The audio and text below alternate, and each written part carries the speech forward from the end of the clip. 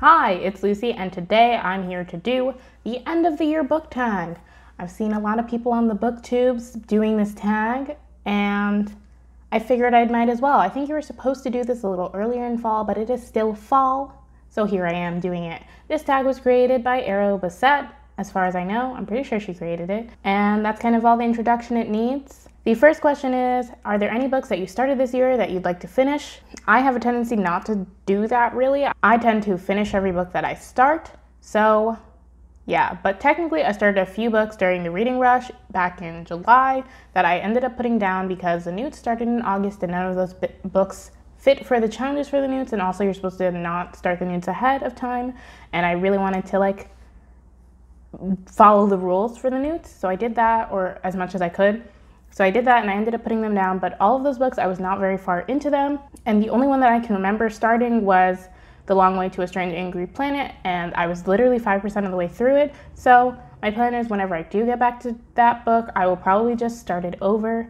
And so the answer to this question is no.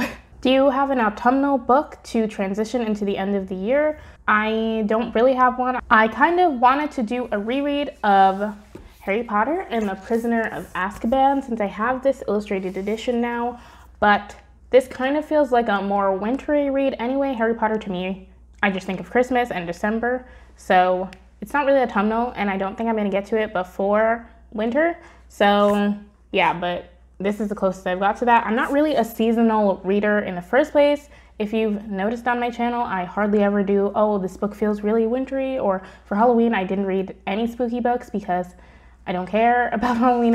I don't care, I still like Halloween parties and stuff, but I just don't feel the need to read spooky things. And I also don't really like horror books and stuff. No,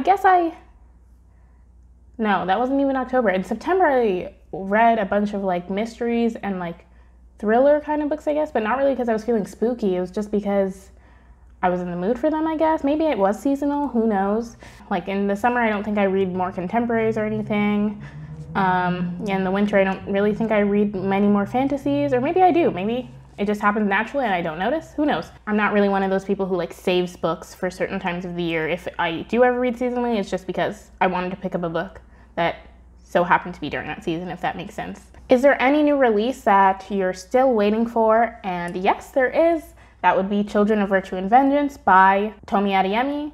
I had to think about that for a second. But yeah, if you've been following my channel and my most anticipated releases for the rest of the year, I mentioned it in that video. Last year, Children of Blood and Bone was my favorite book of the year. Really looking forward to that, so much so that this goes into the next question, which is, what are 3 books that you want to read before the end of the year? And so I would like to do a reread of Children of Blood and Bone before the end of the year, before I read Children of Virtue and Vengeance. So just so this can be fresh in my head, I'm planning to do a reading vlog. I've actually already started this book, if you can see the tabs. I don't think you can because it's white.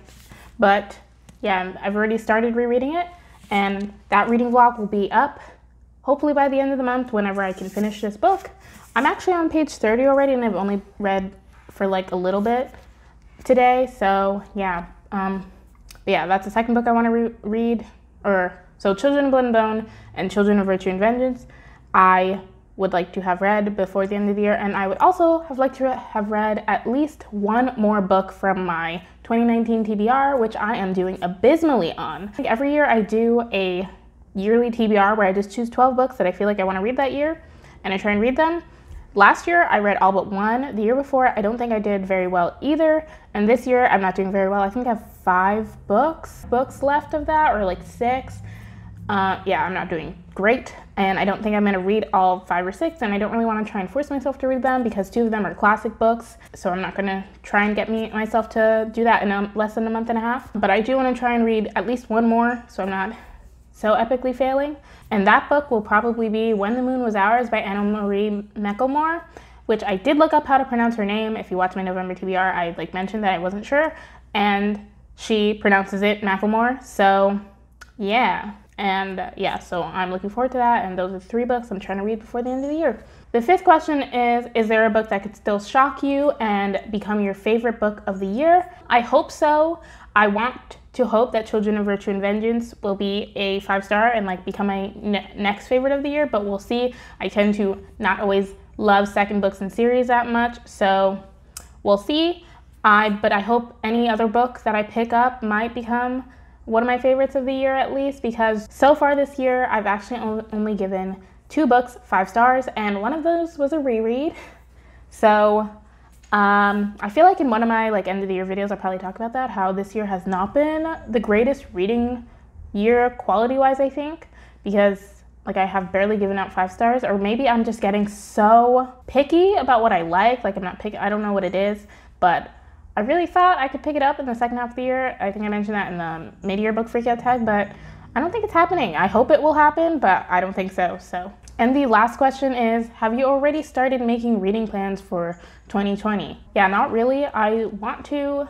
I guess this is my like announcement. Not really. I'll announce it more in December, I guess. But I do plan to do the 12 days of Lucy Reads again. Last year I attempted to do it and just it didn't work, but this year I live alone, so hopefully it'll be better. That is when I try to do like all the end of the year videos in the last 12 days of December, and one of those videos will be like my reading plans for 2020 basically, where I talk about like goals I have for my reading and things, but I haven't really planned those videos out, so I'm not really sure so far yet. Yeah, so I haven't really started making any reading plans. I'm still trying to decide like what my bullet journal is going to be even, so I'll be able to tell you guys in that video towards the end of December.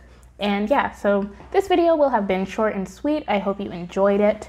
My next video will be longer, so there's that. Thank you so much for watching. If you like this video, please be sure to give it a thumbs up. If you have any opinions about anything that I mentioned in this tag, please be sure to leave a comment down below.